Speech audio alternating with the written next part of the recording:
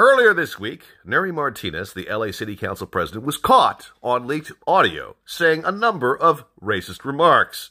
Of DA George Gascon, she said, "Fuck that guy, he's with the blacks." This, of course, is completely unacceptable. But Martinez, a gutless and racist coward, has refused to resign. Instead, she's taking a leave of absence. I would suggest that Nury Martinez resign and never hold political office again. Because if you're going to denigrate anyone based off of their ethnicity, you are not fit to hold political office. And even though I happen to be a leftist, I don't give a good goddamn about what she did to raise the minimum wage or provide relief during COVID.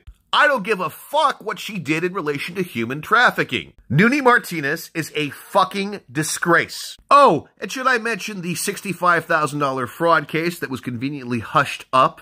Nury Martinez, go work at a 7-Eleven, you racist scumbag.